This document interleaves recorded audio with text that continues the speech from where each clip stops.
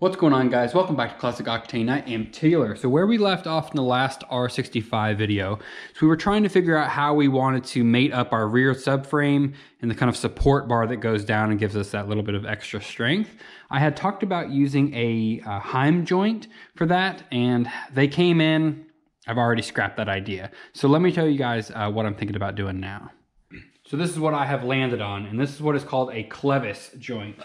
So very similar to the other joint, it is designed to slip into the end of a tube and be welded on. And what that's going to give us is a nice sturdy mount that we can then mate up to like a small tab on the frame, you know, about 1/4 inch thick. Wherever we want it to be, we can weld that in. This will be able to just slide right over that and bolt on. And that gives us a nice strong joint. Completely removable. We will have an additional welded tab on the frame, but that's not a huge deal. And then that will have no movement in there. So we're not gonna have to worry about any side to side or any of the other movement with the other style joint. So this is what we're gonna go with.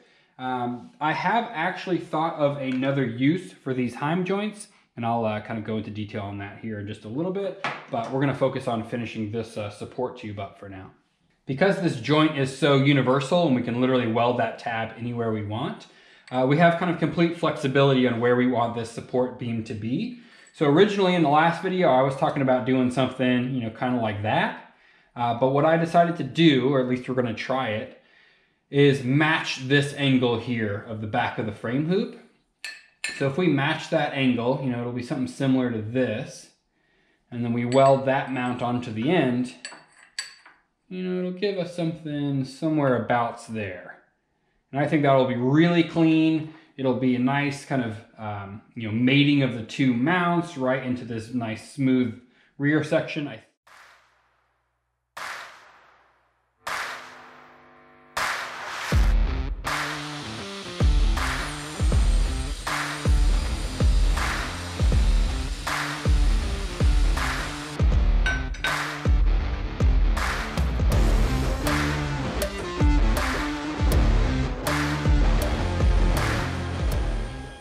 I have both sides all made up. I just pressed in the clevis joints for now. I haven't actually welded anything, but I have all the copes done. So that's matching up really nicely. I think it's gonna be a good overall look. What I need to move on to now is actually designing and making the little tab that's gonna come off the back of the frame. So I mentioned earlier that's gonna be 1/4 inch plate. I'm gonna start with some cardboard and kind of work out a few different designs just to, you know, kind of see how I can make this look good. I don't want it to be just like a piece of square, you know, plate coming off. It's going to look kind of silly. I want it to look similar to this one up here where it's just like a nice soft edges, and you know, I want it to look somewhat factory. So I'm going to make it out of cardboard first. We'll transfer that to some 1/4 inch plate over on the do-all bandsaw, get it cut out, and we're ready to start to tack all this together.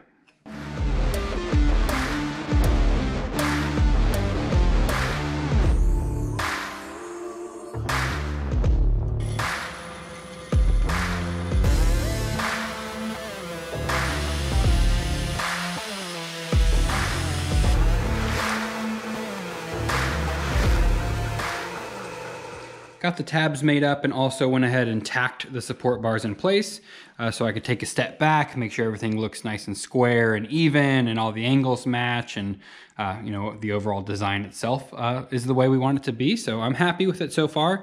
So what I need to do now is just go ahead and grind the paint off the back of this frame rail so I can throw a nice big tack on the top and bottom of this tab. Then everything will be in its final place. Then before the day ends, I'd like to go ahead and pull the rear subframe off and kind of finish weld these two portions right here to make sure that those bars don't move at all.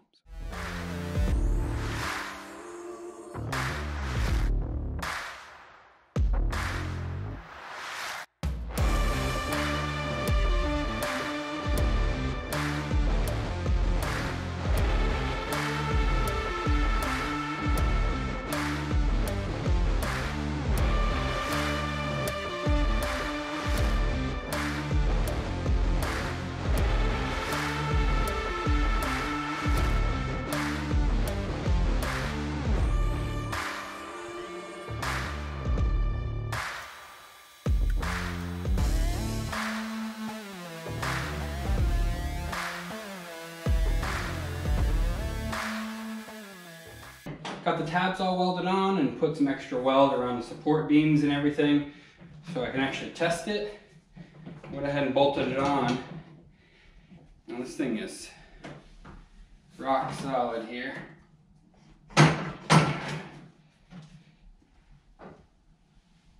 Yeah, I'm pretty happy with that. I mean, no movement whatsoever. So, let's throw the seat on and see how it looks with that. So here it is with the seat on it. I'm pretty stoked with how it's turning out. I do think I'm going to end up raising the front of this tank. Maybe, I don't know, 1/2 to 3/4 of an inch, something like that. If you remember, we have that rubber mount on the back that we can adjust the height of, so that's a 3-minute change.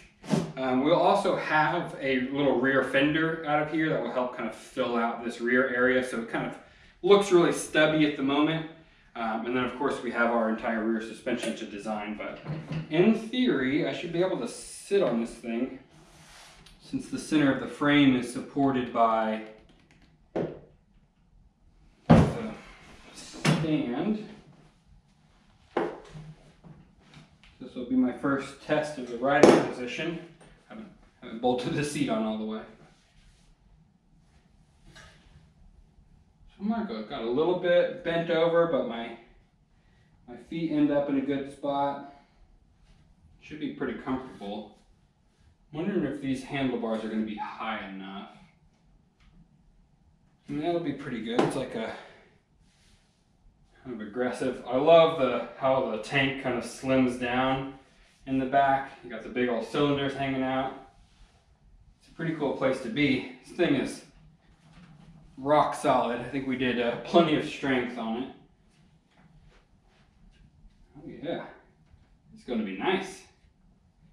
Now that the fabrication of the rear subframe is done, I want to move on to the rear suspension.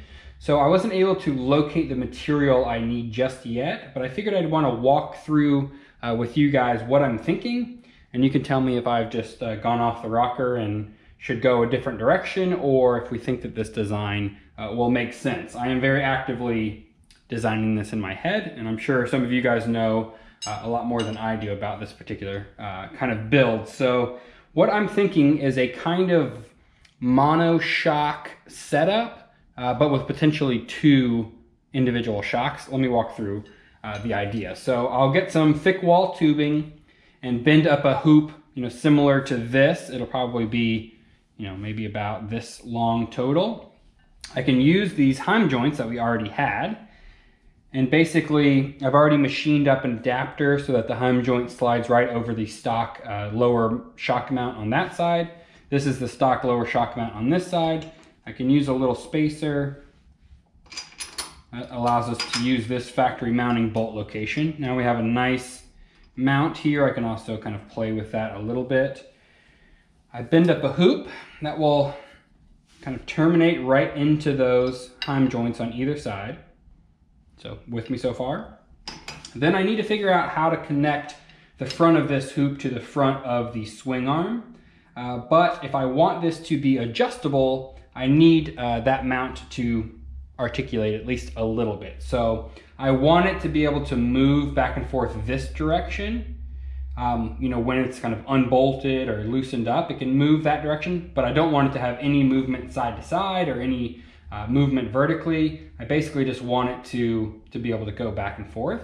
And that's because if I can change the length of these, unbolt it, twist them out a couple, put it back in, that will allow me to dial in the ride height exactly where I want it. But I need the front section to move with it. So if you're with me so far, we'll have to figure that out. Maybe I'll use some more of these clevis joints. I don't think that these heim joints would be a good solution because I think it's going to allow too much movement. So if you picture that being there, just for example, I'll use this shock. I don't plan on running this, but I was planning on putting a shock up and mounting it to the frame underneath the gas tank, and then running it at an angle back on each side. So there would be 2 shocks running at an angle underneath the back of the gas tank and the front of the seat that would then bolt to this hoop, something similar to that. We'd obviously have to play around with all the angles, and there's a lot to learn as far as suspension geometry and how much travel we have, and it's all new and exciting things that I know nothing about. But that's the kind of general idea I'm thinking of. I've seen a lot of people do it with one single shock. I don't think I've ever seen anyone do it with 2 shocks before. And I think it could be a really cool look. There's just enough space under here. I think it will actually be kind of a complementary angle to this. If we can have the shock kind of go in a similar angle the other way, it kind of create this cool little V shape through here. We might also be able to match that kind of angle down with this frame hoop. There's just a lot of potential to make it a really cool design piece. And the whole purpose of this bike is for me to get out of my comfort zone. So that is generally what I'm thinking. What I need to do now is off camera do a bunch of research on the proper kind of thickness of material, maybe how some other people have done these monoshock conversions and if they kept them adjustable or if they did just keep this rear frame section completely rigid, and then you could just adjust the length of the shock to adjust the ride height. There's a couple of different options we have for sure, but since I already have these Heim joints, if we could use them, I'd like to. I think it would be pretty cool to have that adjustability built in. Well, that's going to be it for this one, guys. I am very happy to have the subframe checked off the to-do list. Now is on to the rear suspension design. So please do leave a comment and let me know what you think of that design. Also, let me know if you have any other crazy ideas. I'm willing to try, just about anything. This is a experimental bike for us. So if you have something crazy you've always wanted to see, I'm down to try and build it and bring you guys along for the ride. So I did have a very exciting box come in the other day. Boom, that's all I'm gonna show you. So that is a awesome new part for the engine that came in. So after that rear suspension is done, the next big thing is pulling this engine back out, completely going through it, adding some goodies, replacing seals, and just making sure that all those parts are good to go. And then that's gonna be kind of the last of the major fab work. Everything else is gonna be kind of little details, final assembly. There's still a ton of work to do.